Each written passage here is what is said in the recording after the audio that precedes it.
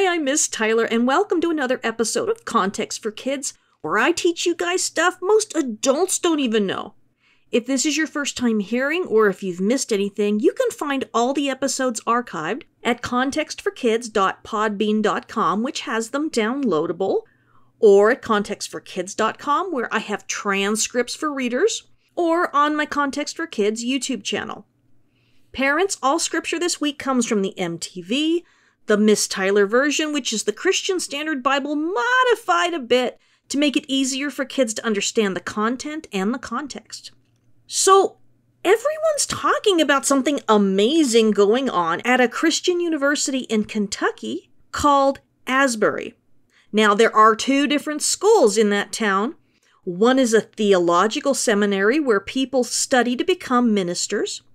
But the school I'm talking about is just a 4-minute walk down the road.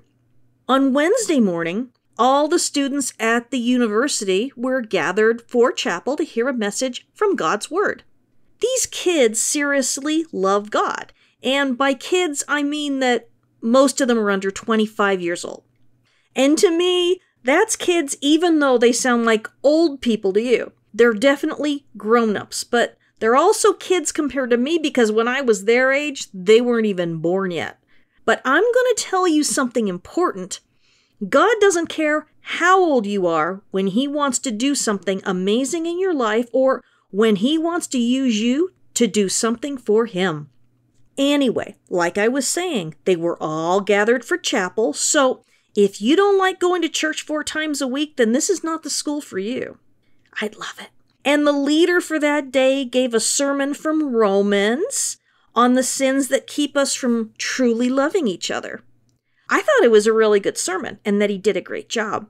It wasn't a flashy sermon and he seems like just a normal person like you and me.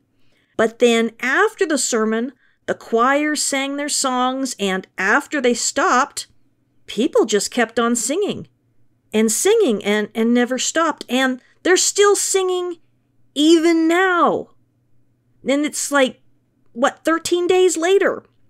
They had to fill extra buildings, and there are people lined up all over the place wanting to join in worshiping God. And the people in line are worshiping God. And people have flown in from all over North America and from all over the world to come and see what is going on. I haven't been there, but I do know 2 people who have been there the entire time. One teaches French at the university, and the other teaches New Testament at the theological seminary down the road. They are husband and wife, and he comes from America, and she comes from the Republic of the Congo, where she escaped as a war refugee, and the story of how they came to be married is a really great one. We know from the Bible that worship is very important to God, and we are supposed to be worshiping Him all the time, with the things we do and the choices we make and even how we treat our bodies and especially in how we treat each other.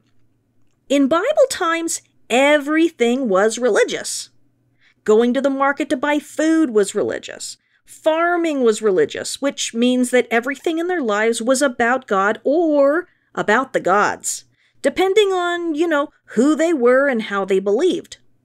In ancient Israel, they saw God as part of absolutely everything they did, from sleeping to eating to what they wore and what stories they told. Just everything was about God and His relationship with them.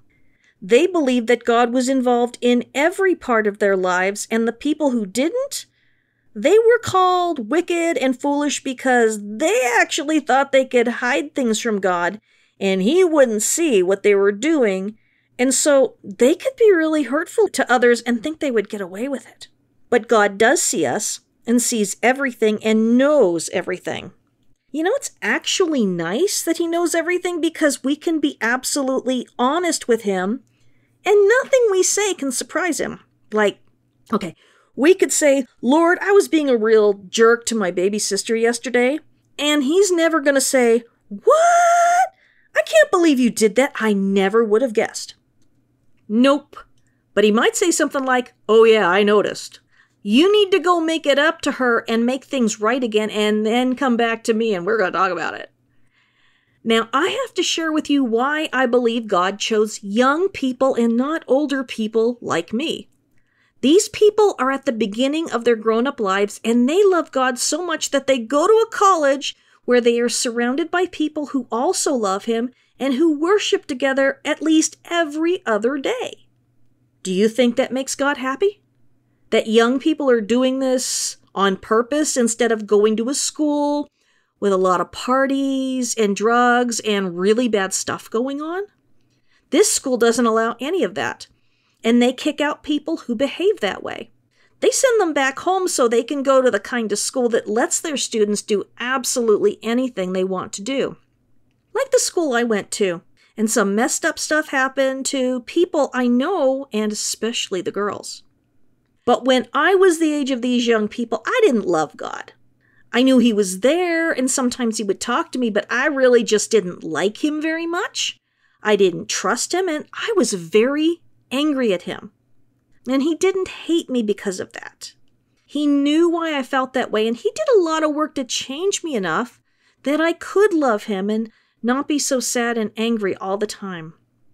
If the me from today went back to college, I would definitely want to be in a place where I would go to church 4 times a week.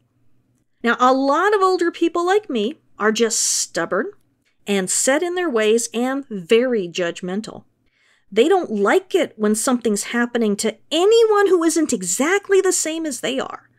They think that if people don't believe this or that, then God doesn't want to use them or bless them like this.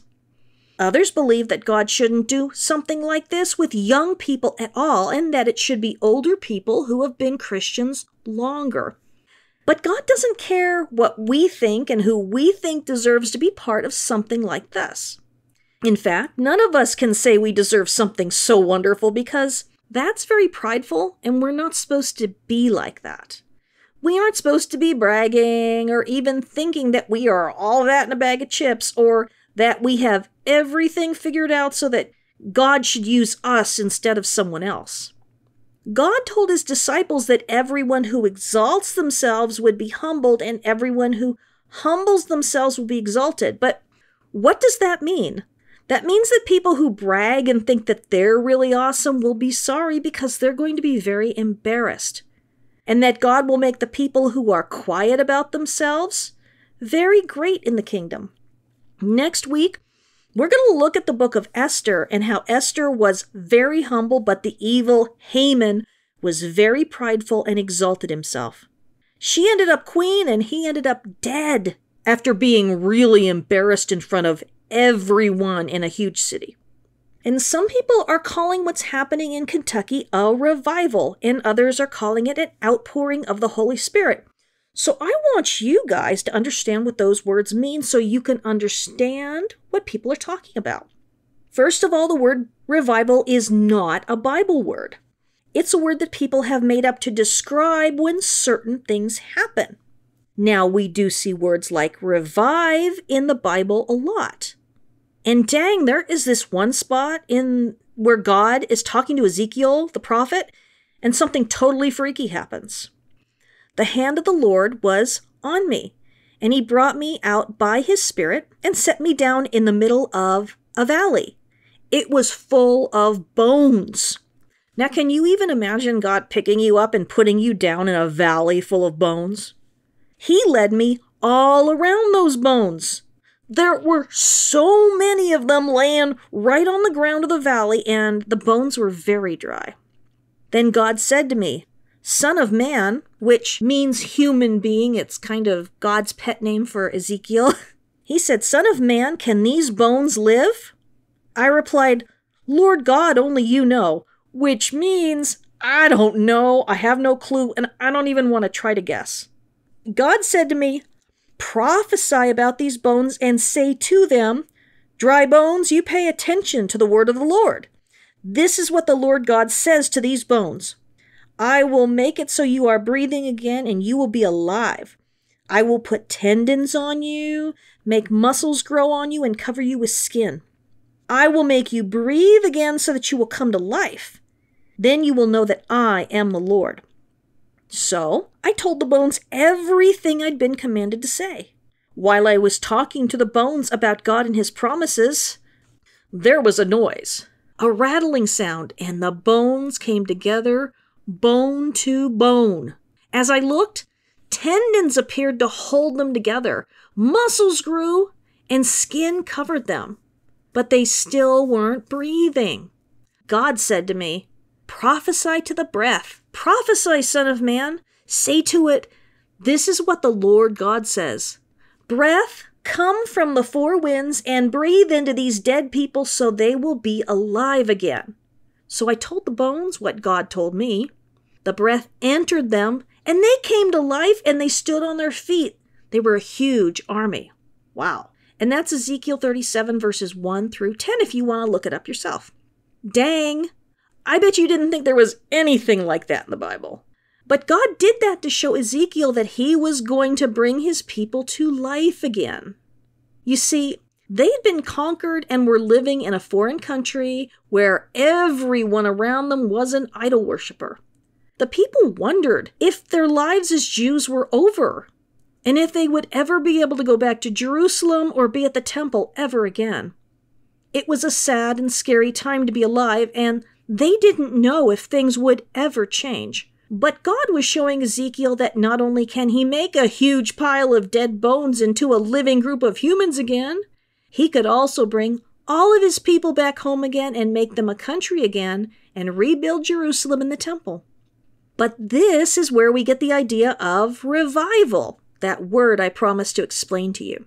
Revival can mean when someone or something is asleep, or very sick or dead, when they wake up, get better, or come back to life. In church life, we call something a revival when God does something amazing to the people who worship him. One day, everything's normal, and then boom!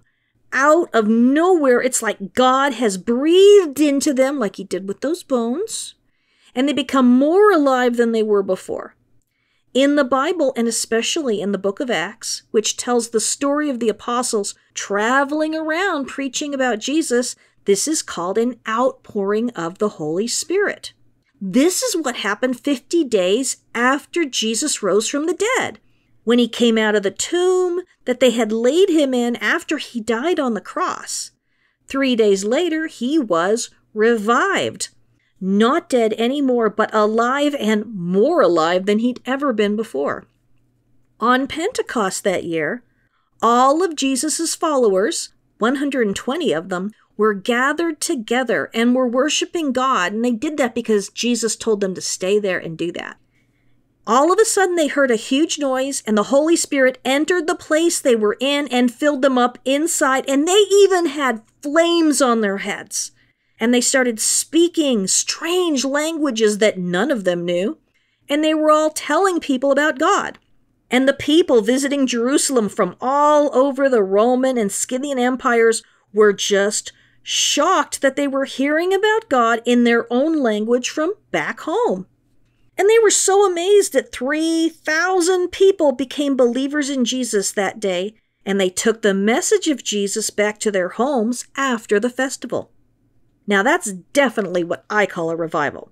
These people were all Jewish, and they all accepted Jesus as their king, and when that happened, they were filled with God's Spirit too, just like all those dead bones. Without Jesus, we are a lot like those dead bones that Ezekiel talked to about God's promises. Some parts of us are just as dead as those dried out bones, but God revives us, gives us life with his Holy Spirit so that we can be his people. Now, what happened in Acts 2 was just huge, and it affected a lot of people all at once, and there were also miracles, so that it is called an outpouring of the Spirit, because God took his Spirit and poured it into everyone who believed Jesus. Just remember that to be revived is to change someone from being dead or almost dead to being filled with life. And an outpouring of the Spirit is just a pouring out of the Spirit into people. But there are also times in the Bible where God makes it so that everyone around can feel that he is there really strongly. And that's an amazing feeling. For me, it's like I can feel every little cell in my body. I feel like a bottle of fizzy soda. And I know he's right there with me. I feel it most often when I'm really sick. And that's really nice. It's like a hug from God, and I know he's helping me to get better. But what about when God does that with an entire place? That's kind of what happened at Asbury University. It started with a few people continuing to sing after the choir ended their song, and then it spread and spread, and people could feel that God was right there with them, enjoying their company and the songs they were singing to them. You know, he has special angels who do nothing but sing to him. That's what they were created for. But when we worship him, when we can't even see him, that's extra special. Humans choose to love God and to worship him and to obey him and to serve him and to trust him. We also choose to do some really messed up stuff. But when we all come together, and when we don't care which church we go to, or what we look like, or what language we speak, or how much money anyone has, or where we all come from, then it's an amazing thing. It's what God wants. And at the very end of the Bible, that's what God's city looks like. People of all kinds, all shapes and sizes and colors and languages, all gathered together, loving each other and loving God. We will all sing, so happy to just be together like we were always supposed to be, worshiping God together the way we were created to do. When people do that here and now, it looks a lot like the kingdom of Jesus will when he rules over all of us as king. No wonder God would want to come down in a special way to be part of it. And the people I know who are there tell me that the ministers of all the churches around town are talking to the crowds in line, and people who didn't used to believe it, that Jesus was even real, are believing in him. Sick people are being healed, and miracles are happening. The professors at the schools are praying with the people who want prayer, but no one gets up in front of the people to talk unless they're a student. God visited young people who were doing this, and the adults decided that they needed to just let them keep doing it because God seems to be really happy about it. Isn't that cool? A lot of times, adults really mess up a good thing by stepping in and trying to take control over it. They decide to do it a better way, and everything falls apart. And so all these grown-ups decided to let God do what he wants to do for as long as he wants to do it. Big-time preachers and singers have asked if they can come and preach and sing in front of the church, and the university people said, no. No one's getting famous here. No one can even see who's up in front of everyone singing or reading Bible verses. No one is allowed to do anything except worship God and Jesus. Everyone's praying and singing. No one there is better than anyone else. Only Jesus is better than anyone else. Only Jesus is perfect. Only Jesus deserves all the attention. Just like at the book of Acts, when all those Jews who believed Jesus went back to their countries and preached about Jesus, the same thing is happening with the students who have been visiting Asbury. They're going back to their schools, and the same thing is happening there too. You can think of it like the churches and the schools are catching on fire because they got close to someone who came back. Or like a virus that everyone needs to catch. But just like in the Bible, not everyone is happy about it. In the Bible, although everyone who believed in Jesus at that point was Jewish, all the enemies of Jesus were Jewish too, and they didn't like what was happening. Even before Jesus died, some of them were saying, all the world is going to him. And they weren't happy about that because it meant that Jesus was becoming more popular and important than they were. There were so many Pharisees and scribes and priests and normal everyday Jews who started believing Jesus, but there were also very powerful people who didn't. And especially the chief priest and the high priest, Caiaphas. And they'd been spreading rumors and telling lies even before Jesus died because they were jealous of all the attention that Jesus was getting and because of all the miracles he could do when they couldn't do any. You know, it would have been okay if they were concerned about what was going on and they were asking questions like Nicodemus did. But they hated what was happening and they were trying to make it stop. Jealousy is a terrible thing. It can turn even nice people into monsters, and the Sadducees, who were the head honchos of the temple, weren't nice people to begin with. They were greedy, liars, cruel, and corrupt, which means they weren't doing their jobs honestly. And if the high priest was supposed to be anything, it would certainly be honest in serving God and the people, right? But all they could see was that Jesus was stealing the honor they thought belonged to themselves. They thought, even with what low-down dirty skunks they were, and we know all about that because all the Jewish writers who wrote about them just hated how awful they were. Well, they thought they deserved to be respected and admired by all the other Jews. They thought they were the best, and that what they believed was best, and how they did things was best, and more than that, they figured that being rich and powerful was just proof that they deserved it, and that God loved them more than anyone else. How come it's always those types of people who think that the awful things they do are okay to God? So they were lying about Jesus before he died and again after he rose from the dead. And today the exact same thing happens, even with Christians. It wasn't long after the kids at Asbury began worshiping God all day, every day, that some religious leaders started spreading nasty rumors about the student leaders. Rumors that have proven to be false, but lies spread faster than the truth. But the people I know who are there are very trustworthy and good people. You know, they've even helped me with this radio show. They have said that none of the bad rumors are true and that the people saying those things haven't even bothered to come and see for themselves. I've been playing their worship on YouTube all day, and there's nothing fancy going on, and there's nothing crazy going on. God is just being worshipped, and the people are being blessed. Some grown-ups are saying, unless these people do this or that the same way I do, then this isn't a real revival. Or another person said, those women aren't wearing any skirts, so God is definitely not part of this. And how about, they let women teach there, and God hates that. Seems like a lot of people think that their churches are the only ones that have everything right and that God should have chosen them for this. But God chooses who he chooses and doesn't have to tell us why. I'm going to be really honest. I think that God would rather do something like this with people whom everyone else thinks doesn't deserve it because they will accept it as a gift that they don't deserve.